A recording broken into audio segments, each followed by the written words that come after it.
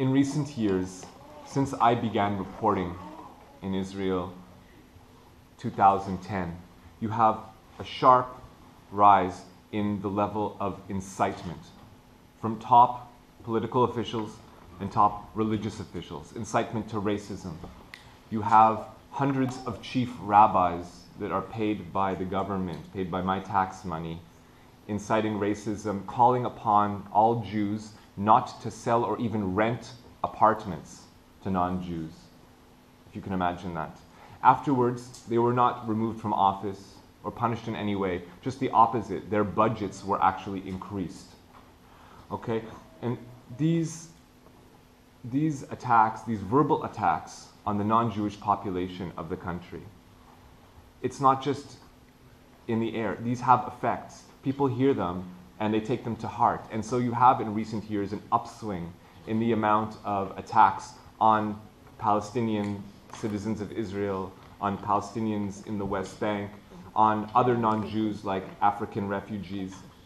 And some of these attacks take the form of graffiti attacks, attacks on property, writing racist messages. And it's not just in the West Bank, it's all across the country, even in Tel Aviv now. And some of these attacks aren't just property damage, they're actual physical attacks on people. And when you have these physical attacks on people, then we have impunity. For example, the case of Jamal Julani, who was attacked on downtown Jerusalem in the summer of 2012. And his attackers, after they beat him, they were just looking for any Arab to attack. After they beat him to death, he was later resuscitated by paramedics. While they were resuscitating him, his attackers just stood there. And they said, "Why are you resuscitating him? What do you care? He's an Arab, let him die." They didn't run away. They weren't afraid. They needn't have been afraid because they knew that the full weight of the law would not fall upon them. And in fact, they were right. When they were eventually arrested, police interrogated them and they admitted it. They weren't ashamed. Yeah, we attacked this Arab because he's Arab. And even though their confessions were videotaped, the police say they lost those tapes. Mm-hmm. So in the end, they served just maybe a couple months for practically killing a man. So this is the level of impunity. And it's not just me saying this. You have even Karmi Gilon, the former head of the Shin Bet. And you have Shabtai Shavit, the former head of the Mossad, saying the exact same thing. That although Israel is a nation of laws and has anti-hate crimes on the books, it does not enforce these laws. So there's a culture of impunity. And even when you have liberal legislators trying to instill values of tolerance, trying to combat this wave of hate, you have an effort to legislate just 1 hour a week of anti-racist education in the schools. The entire government voted against it, shut it down. So even that little measure couldn't pass. And so that's the prelude. And then this summer, it just goes over the top, and you have Israelis, as soon as they learn that these 3 Israeli teenagers have been kidnapped, you have an outpouring of hate, especially on the internet. You have people uploading pictures of themselves, memes to Facebook, pictures of themselves saying, attack Palestinians, attack Palestinians, attack Arabs, kill the Arabs. And you have people putting up photos of themselves with their own names, connected to their own Facebook accounts without shame, calling for attacks. I'm talking about people putting up signs saying, "Revenge of the Jews." Hating Arabs is not racism, it's values. The people demand revenge. And then when they find the bodies of these boys, then the politicians join in, and they too call for revenge. And they call for attacks on Palestinians. And you have the head of a religious seminary praising a Jew who threw a grenade onto a bus full of Palestinians, inciting people to do the same. You have Ayelet Shaked, the whip of the Jewish home faction of the government, saying, who is the enemy? The Palestinian people are all enemy combatants. This also includes the mothers. And you have death to Arabs rallies. You have in Jerusalem, in Haifa, in Tel Aviv, in Beersheba, in Pardes Chana, in Nazareth. You have dozens and hundreds of Israelis marching through the streets screaming, death to Arabs, Mavet la'Aravim. And the police don't stop this. Maybe they'll try to curtail it, but it just keeps on and keeps on and keeps on. And then what happens when they find the bodies? Does Benjamin Netanyahu, the Prime Minister of Israel, does he call for calm?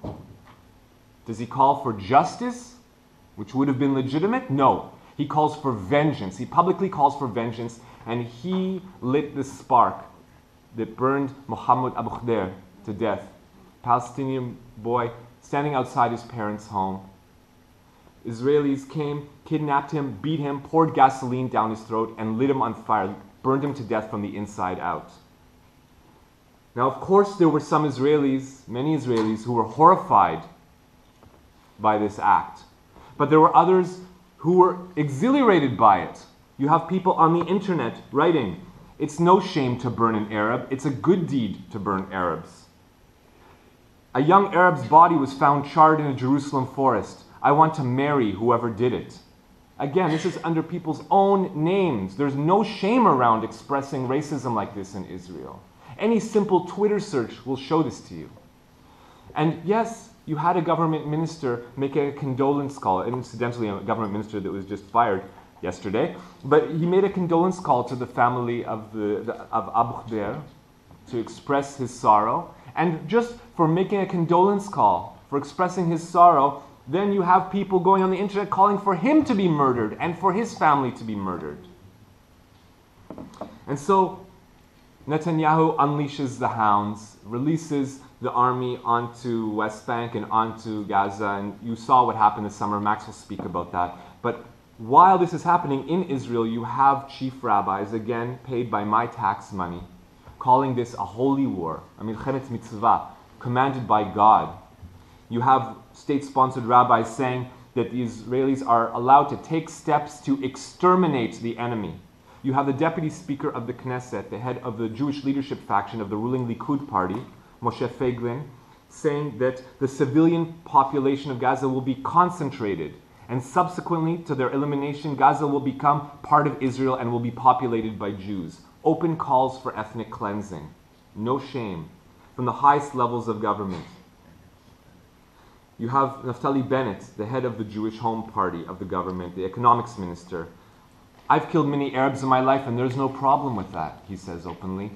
And during the war, he says, Hamas is conducting massive self-genocide. So he's attributing blame for the violence to Hamas, but he's calling it a genocide.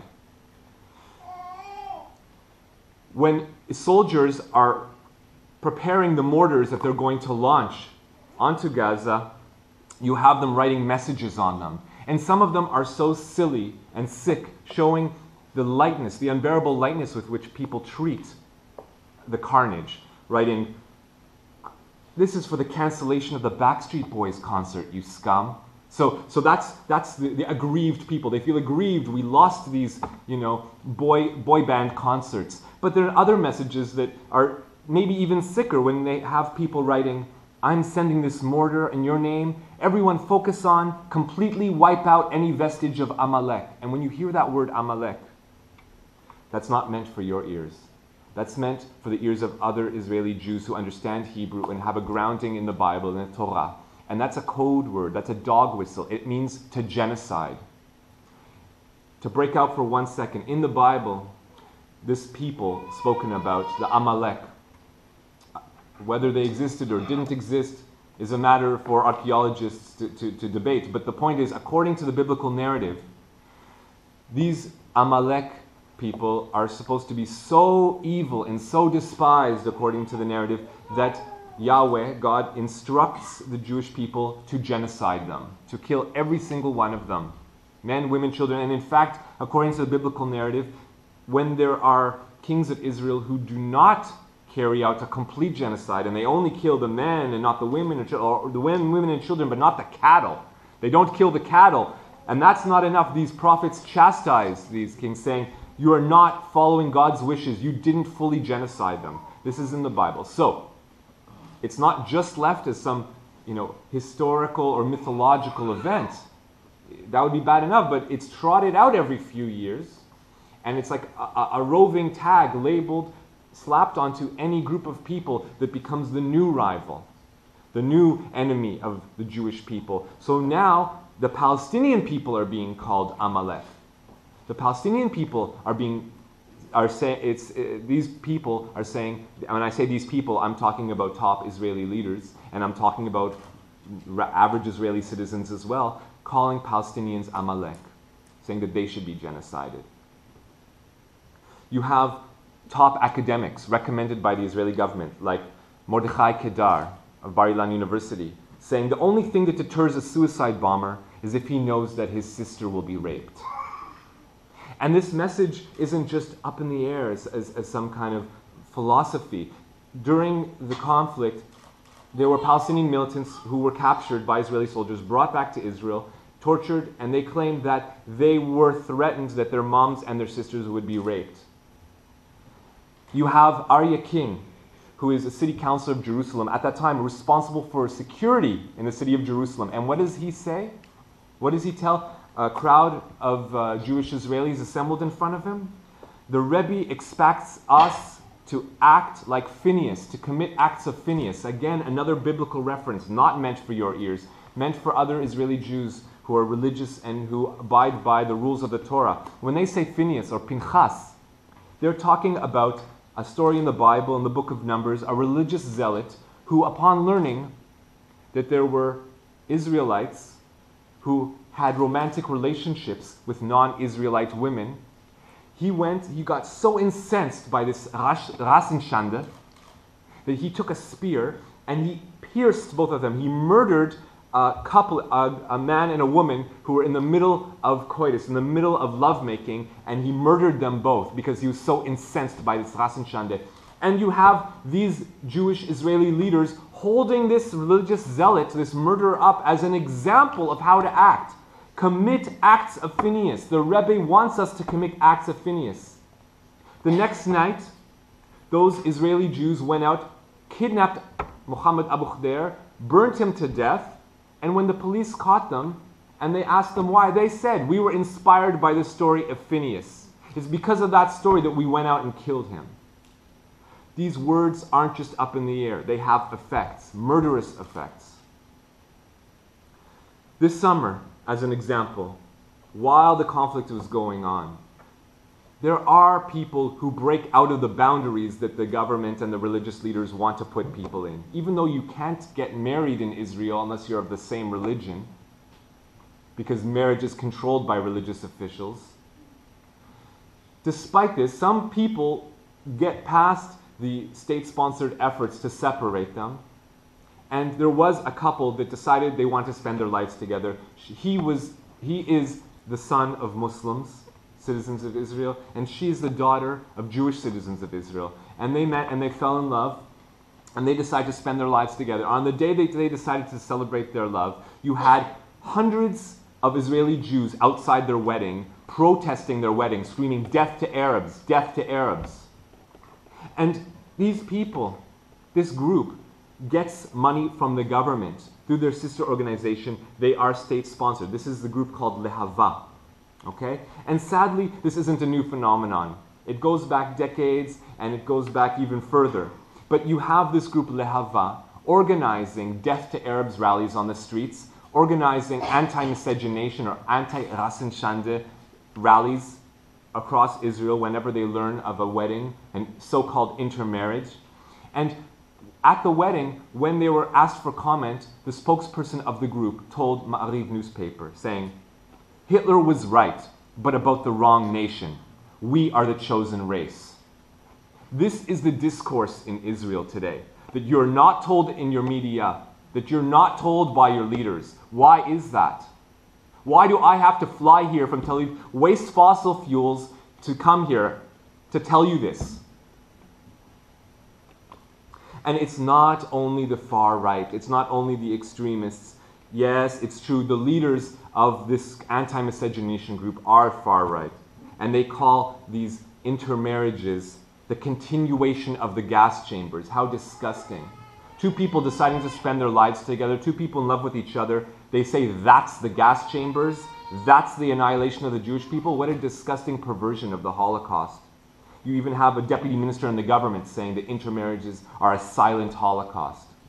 But you also have centrist politicians from the so-called centrist Yesh Atid party, saying, also hitting on the same trope, saying that the Arabs, yes, I'll name them by names. You have Miki Levy from the centrist Yesh Atid party saying, the Arabs of East Jerusalem threaten us by hitting on our daughters, by flirting with our daughters. And you have Yair Lapid, the leader of the so-called centrist Yesh Atid party, saying, oh, if my son came to me and said that he wanted to be with a non-Jewish woman, it would bother me greatly. What's it your business what people do in their bedrooms? Why are you trying to stop people from loving each other? Why are you trying to separate the so-called races and religions? This is a secular democracy?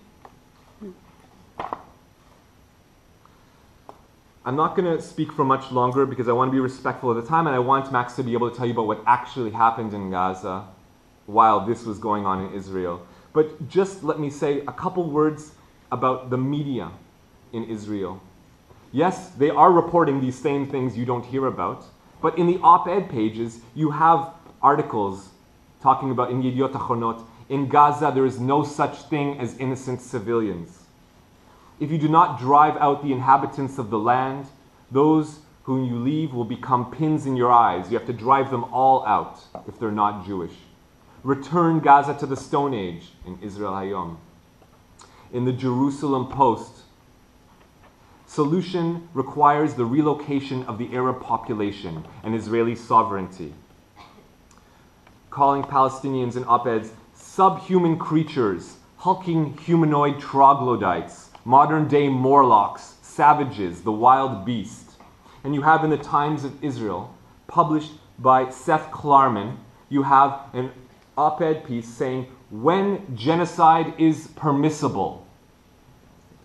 That was the title of the blog. Now, admittedly, there was such a furor over this that they immediately, within a few hours, removed that, saying the only way to achieve Israel's goal of sustaining quiet is through genocide. They did remove that. But they left an article that was published the exact same day that called for the exact same thing. Another article that said, go and utterly destroy the sinners, the Amalekites, fight against them until they are exterminated. That article was left up on the site because it used only coded language, so you wouldn't know that they were calling for genocide. This is openly published in the Israeli discourse. Where are you? Yes, there are journalists, like you mentioned, my former colleague Gidon Levy, who do speak up, who do question the official narrative of the government. And for that, he gets death threats. And even so-called liberal rabbis, like Gideon Sylvester, suggest that maybe he is a traitor. Maybe he is a snitch, a moser. And traditionally, that means that he should be mutilated or murdered. Okay? So this is the discourse. Even anyone who's a dissident gets death threats. You have even the so-called justice minister of Israel, Tzipi Livni, saying on her Facebook, she saw a horrible poster. It says Free Palestine. I managed to tear part of the poster. She's on vacation. She sees a poster. She rips it down. She's giving a message to Israelis on the street. When those few Israelis are protesting against the war, she encourages people to attack them by talking about how she ripped down the poster. Now the message is, you should rip down their posters. And that's exactly what happened. When those few Jewish Israelis who had the courage to protest against the war, and not only Jewish Israelis, of course Palestinian citizens of Israel were also protesting. And they got arrested, over 1,000 of them, just for protesting against the war. And when you have these people protesting, you have fascist gangs in the streets, beating them, taking chairs, smashing them over the heads, police standing by doing nothing about it. You have even the deputy mayor of Haifa going to a protest, an anti-war protest. And you have fascist gangs coming up and beating him. And he says that the police were there and they saw it and they did nothing. This is the deputy mayor of Haifa. This is the discourse in Israel today. And this is how the few people who reject the discourse are treated.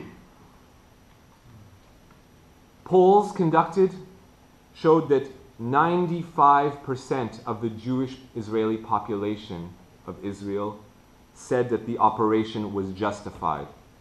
Only 3% of Jewish Israelis felt that excessive firepower was used.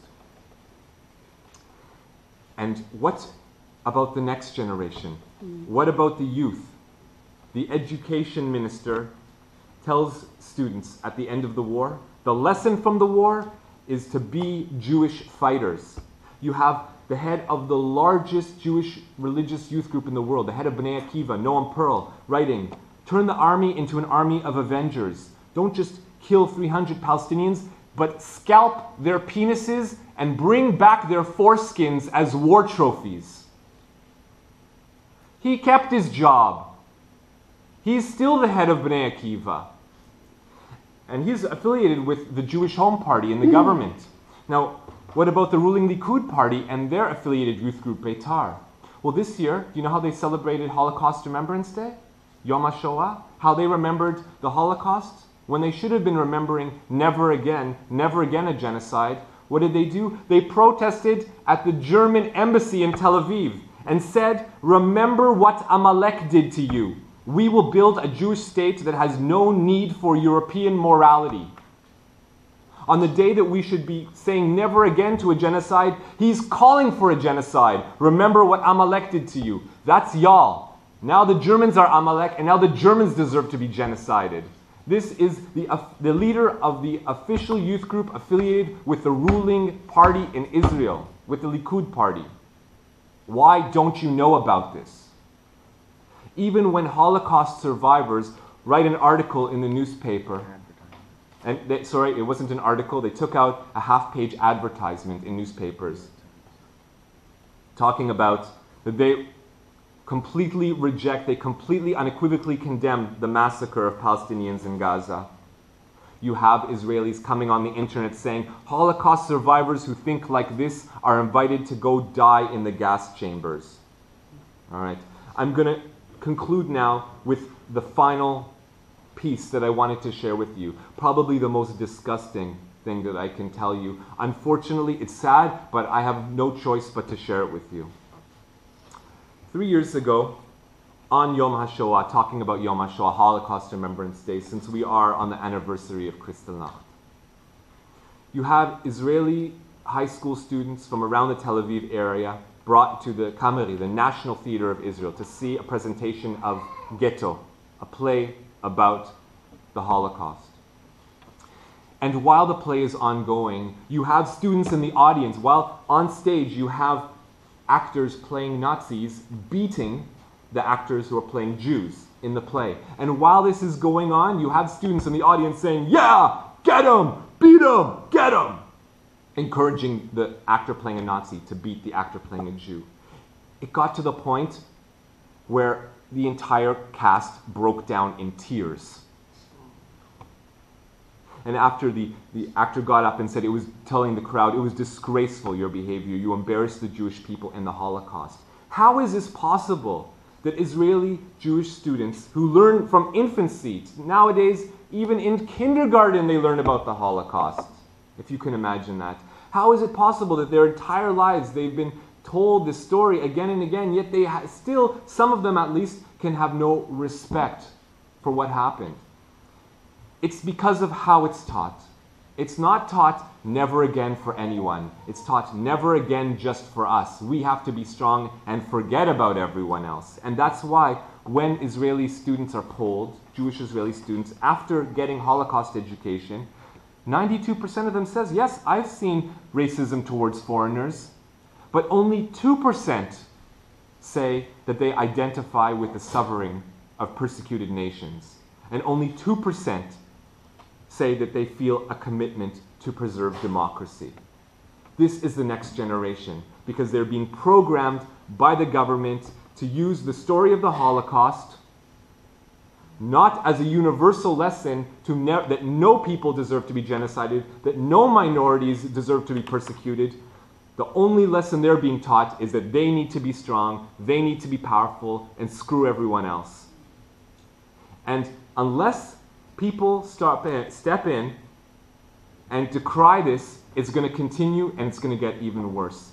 And you, of all people, the people in this room, have a special responsibility, because it's this narrative in which our peoples are intertwined that is being used to fuel these genocidal impulses and these perversions of history.